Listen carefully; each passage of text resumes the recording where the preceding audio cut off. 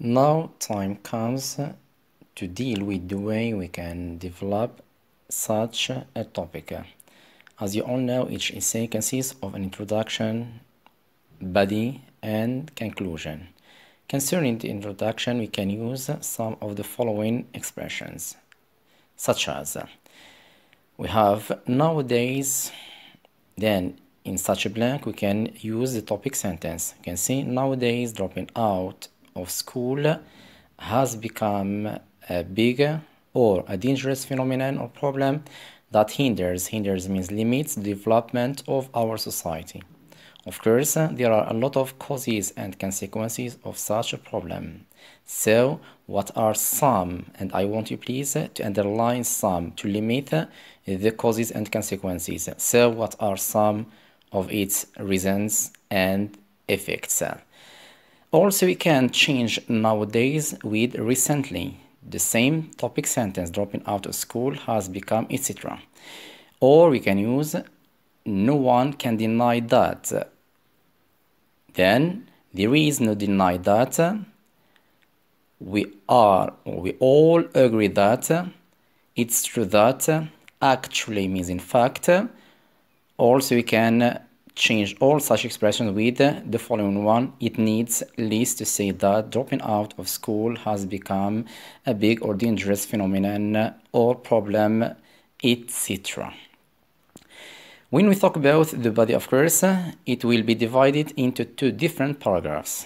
Paragraph number 1, designed for some causes, and paragraph number 2, dedicated for talking about some consequences. When we want to start any or each paragraph, so we should leave a margin.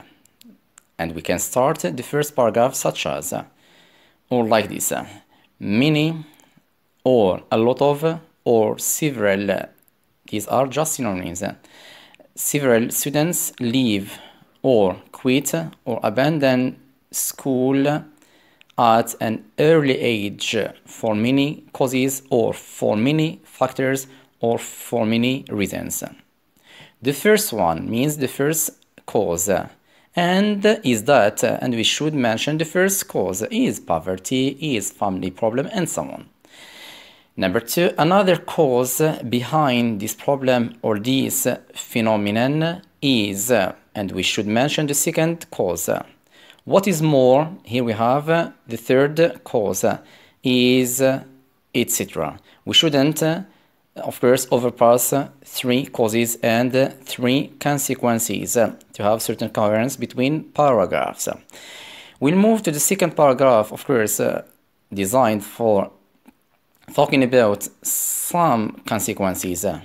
Here we have obviously, means clearly, there are many negative or many dangerous effects associated, means related to, associated with dropping out of school. To start with, and we give the first consequence. Moreover, the second consequence, besides, or what is more, yes, or more than that, and we give the third effect. Conclusion. We have to sum up, to conclude, all in all, does to. So look at such an example. So we have all in all as a conclusion. All in all, leaving school earlier has enormous causes and effects on the evolution, means on the development of our community. Community means society. Thus, to get rid of such a problem means to have a certain solution to such a problem. To get rid of such a problem, authorities and civil society should put hand in hand to sensitize both parents and children about the importance of schooling and to encourage dropout